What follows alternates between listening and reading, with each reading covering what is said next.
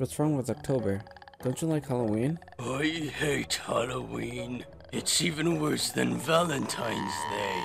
Halloween is a yearly reminder that I don't have a Japanese horror, long black hair, big boobs, and tattered white dress ghost girlfriend. Here we go again. A ghost girlfriend would be the best. She would curse my soul for eternity and never leave me. And she would give me spooky ghost blowjobs in the middle of the night. Does it even matter? If you don't have that sixth sense stuff yet, then you don't even know if you have a ghost girlfriend. You might have a ghost girlfriend motorboating your head right now. Don't get my hopes up. All I can feel is the soft, foreboding chill of autumn.